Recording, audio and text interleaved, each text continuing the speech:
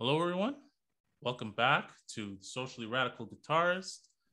So the song you heard just now was from La Compañía does FARC EP called La Guaneña. So just a reminder to everybody that these people, they take up arms for a reason. And in this case, the reason is partly the Canadian government. And now the guest is going to be touching upon that. His name is Daniel Z. He's the associate editor of the Canada Files. He's also a comrade, a member of the party, a member of the Communist Party of Canada. Hello, Daniel. Hello, Christian. Pleasure to be on here today. Thank you. Yeah, it's a pleasure to have you. Thank you for accepting the invite. Just wanting to, get right into the article that you put up on Canada Files, talking about Colombia. You basically made two major points. The first major point is that Canada has complicity in the atrocities that the Colombian government is committing. And the second is that this government is a far-right, anti-Black, anti-LGBT, anti-worker, anti-peasant government. So can you elaborate on those two basically summaries that you had made in the article? So for the article on Colombia, so what I discovered in my research, as well as my discussions with both Pablo Vianco, the former director of Telesur and the current member of the Canadian Latin American Alliance, as well as a Colombian that on the ground. So what I found out is that the current chain of protests, the recent protests in Colombia is caused by an effort to push forth a tax reform that would have provided massive breaks for corporations while overtaxing the impoverished working class. It gave way to mass protests in which the Colombian state responded with some horrific violence. There was details of horrific police brutality, murders by the police, actual sexual violence being carried out. And what I learned is that basically this all ties back to the fact that the current government, which is led by Ivan Duque, who's a member of the far-right party of Alvaro Uribe, the president of Colombia in the 2000s, and basically what they represent the interests of the elite landholders in Colombia, which have owned 81% of the land. With this disparity, Vivianco noting, going back to the colonial period under Spanish rule. The current wave of violence was unleashed in the 1940s with the assassination of Jorge Gaitan, the Colombian president that basically promised land reform but got assassinated, and this led to the period called La Violencia, a period of political violence that culminated in the rise of FARC, which seeks to overthrow the landholding class and create a government that is more equitable that can go through the more equitable land reform. And I've noticed that during this crisis, the Canadian governments, they've been backing the Colombian government against the FARC. The Canadian government in the 1990s, they've basically sent over attack helicopters to Colombia despite the fact that arms treaties prevented them from doing so, by basically sending the helicopters over to the United States to be sold. And even more, in the 2013, the Harper government added Colombia to the automated firearms country control list, which allowed them to purchase automatic firearms such as assault rifles. This basically created a protest from the human rights organizations such as Amnesty International, which was concerned they might find their way into the hands of paramilitaries or human rights abusers. 80% of the human rights abuse being tied to far-right paramilitaries, but the Canadian government obviously gave no concern about this. In the recent protests, the Colombians security forces were using APCs manufactured in Barrie, Ontario by Incas and in 2015 report, it's found that Colombia also paid $84 million for 32 bulletproof armor vehicles from the Canadian affiliate of General Dynamics Land Systems to be used on the border with Venezuela for the purpose of basically saber rattling, because the government accused the Venezuelan government of fomenting FARC terrorism in Colombia, and to also be used against quote unquote illegal armed groups.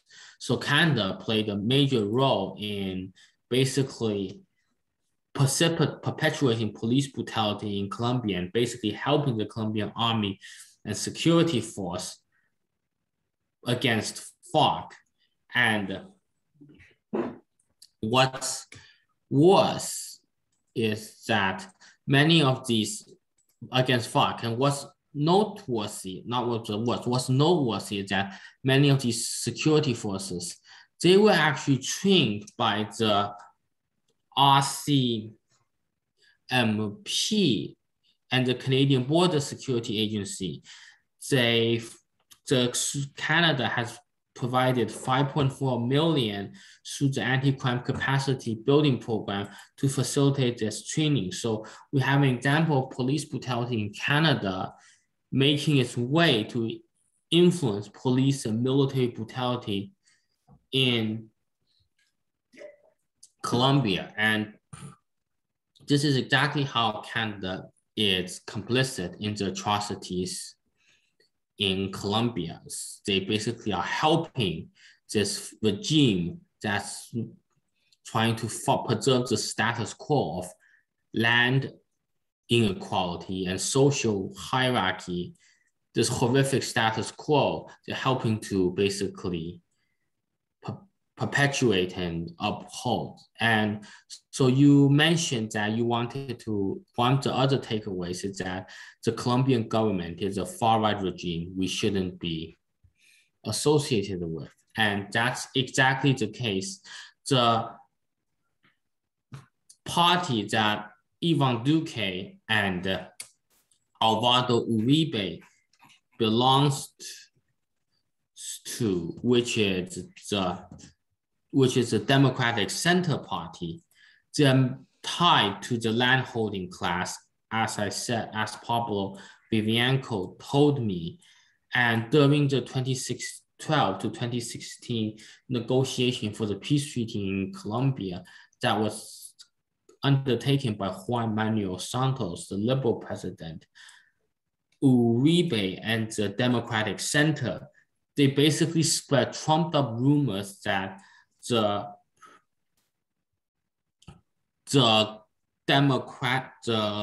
peace treaty would impose quote unquote gender ideology supported by Venezuela in Colombia. It's basically the sort of thing you'd expect Rebel News or Maxime Bernier or the Conservative Party to say. And what they were specifically targeting was the fact that the original draft of the peace process provided significant protections for Afro-Colombians, indigenous Colombians, women, and LGBTQIA minorities in identities in Colombia.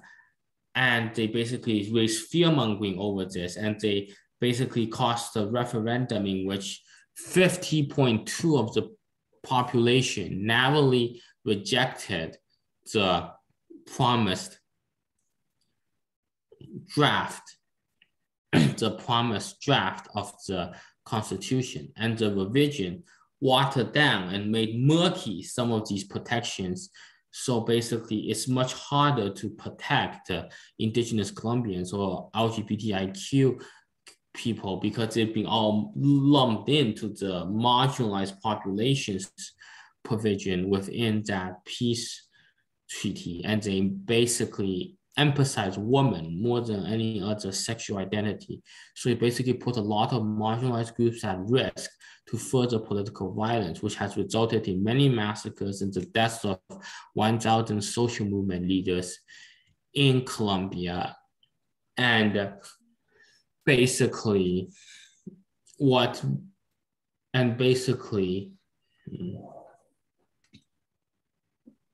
so basically, when it resulted in the deaths of 1,000 social movement leaders in Colombia. And what should be noted is that during the protest, one of the demands of the protesters was for the leadership of the DC Democratic Center, such as Uribe and Santos, to face trial for crimes against humanity. And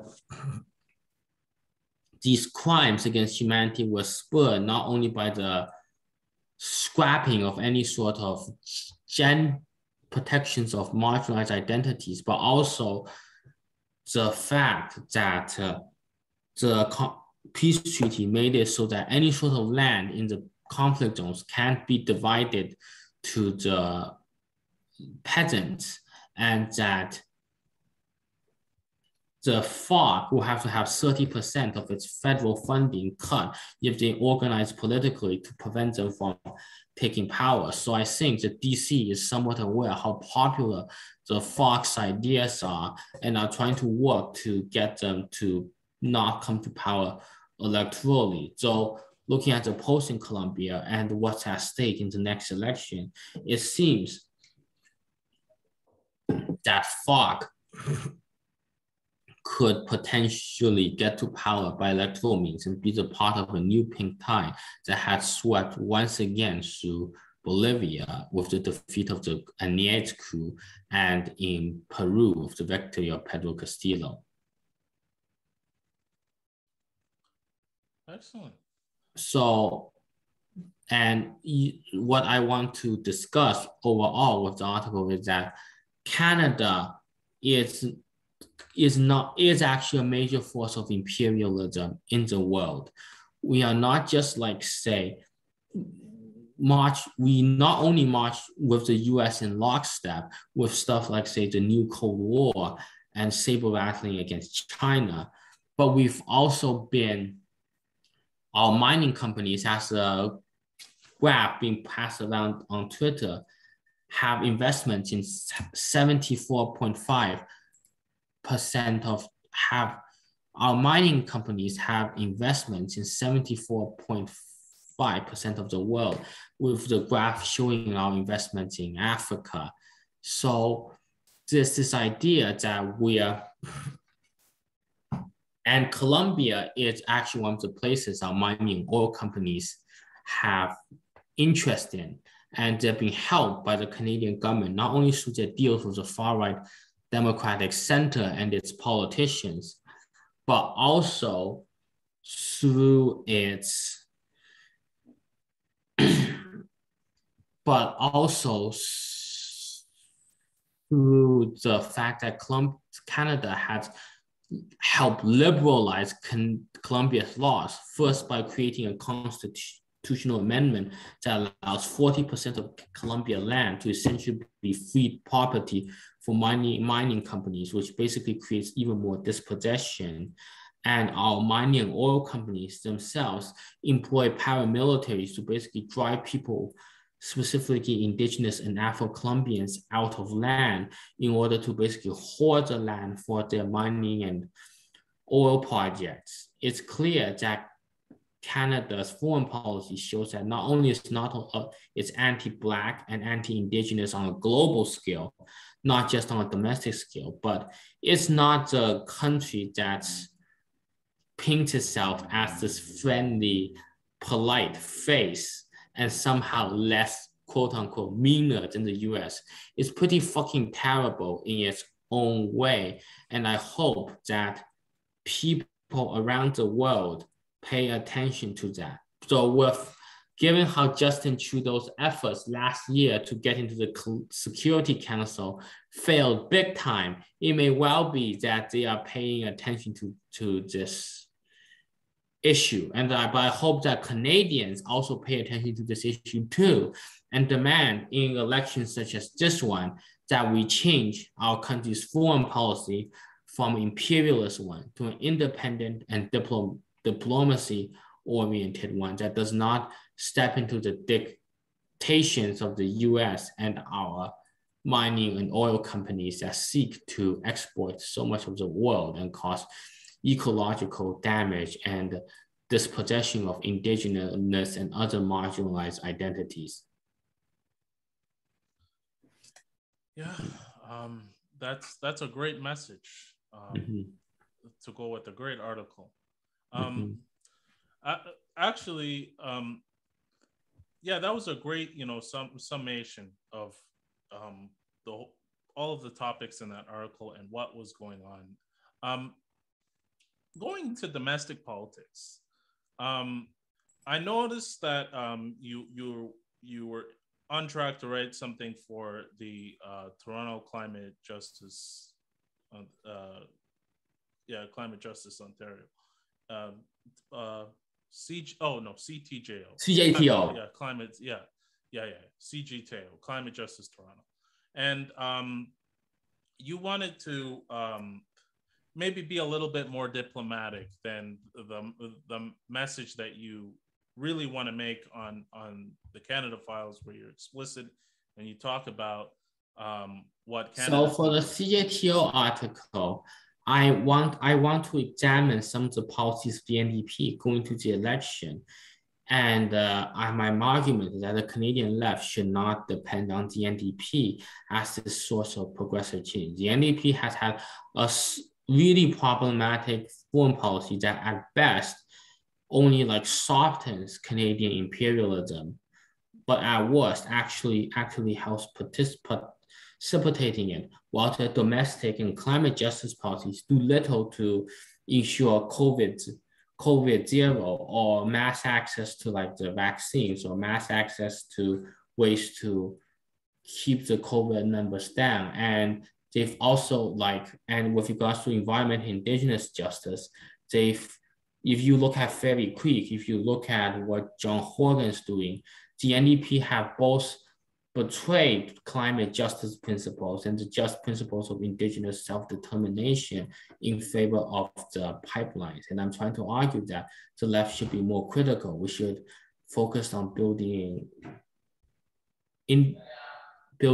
alliances, independent and coalitions, independent of the electoral politics. Yeah, you did say you wanted to write a book about that.